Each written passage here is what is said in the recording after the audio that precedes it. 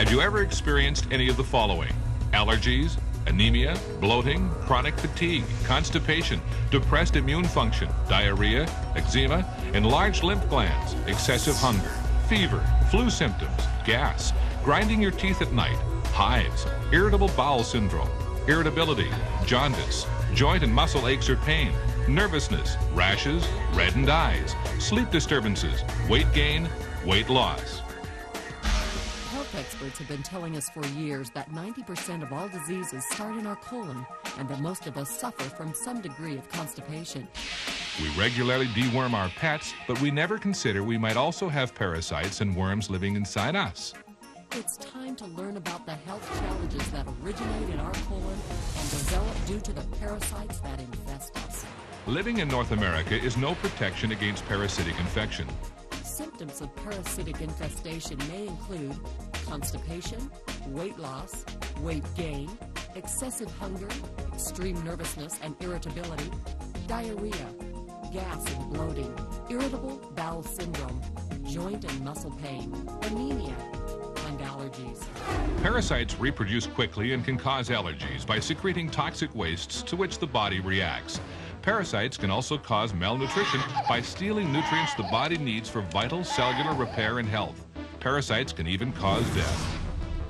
The World Health Organization estimates that 1/4 of the world's population suffers from chronic intestinal parasitic infections, which have insidious effects on growth, nutrition, and cognitive function in children.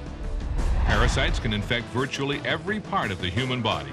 Estimates indicate approximately 55 million children in North America are infected with worms, and that's not counting pinworms. Health problems from parasites are truly a global problem.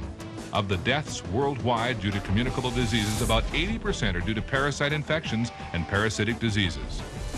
Snail fever kills approximately 200,000 people every year. The World Health Report recently estimated that hookworms alone killed 90,000 people.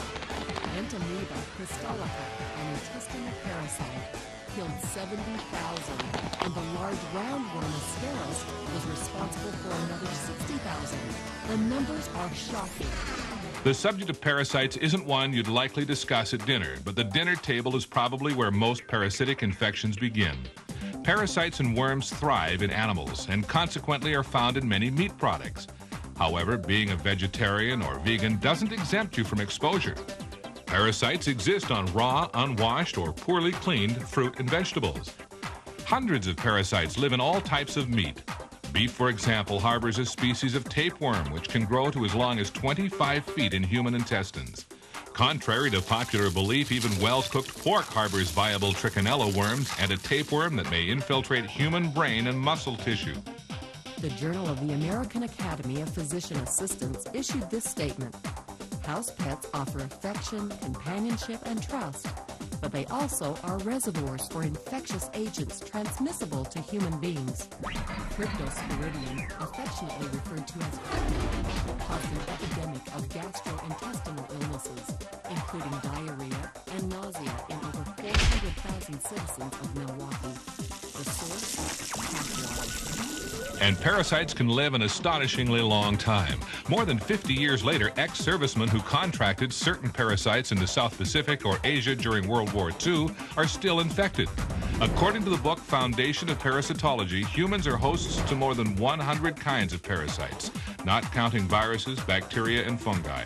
It is unusual to find a domestic animal which isn't carrying at least one species of parasite, and often the parasites themselves are the hosts to further parasites. At this point, a couple of things must now be clear to you. First, the chances are very high that you have one or more parasites living inside you. Second, the parasites you probably have are a major threat to your health and well-being. In a moment, we will discuss some important information you need to know about getting rid of your parasites. But first, we need to talk about that other topic which, like parasites, is rarely considered polite dinner conversation. That's your colon. Not only is the colon the source of many of our illnesses, it is also the area where most of our parasites initially settle and reproduce. The colon is the compost heap where these parasites nest, feed, and lay their eggs. Every time you eat, you put food into your digestive system. There are only three things that can happen to that food. One, your body can use part of it for fuel and nutrition. 2, the leftover materials can be eliminated. Or 3, it can stay inside your digestive system. Every scrap of food that isn't either used up or eliminated by your body sits somewhere in your digestive system. The majority of it stays in your colon.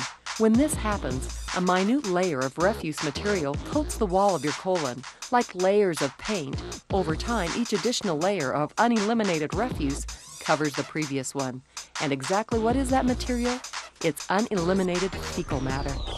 One of the functions of your colon is to draw whatever remaining nutrients it can from material passing through it. However, when your colon is coated with a layer of toxic, compacted fecal matter, what gets soaked up with the nutrients?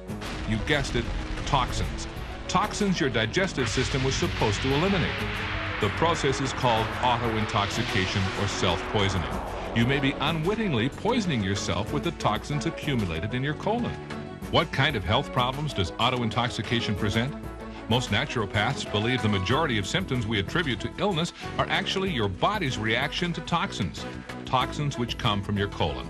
In the United States alone, 60 to 70 million people are affected by digestive diseases, and 10 million people are hospitalized for digestive diseases annually, which amounts to 13% of all hospitalizations.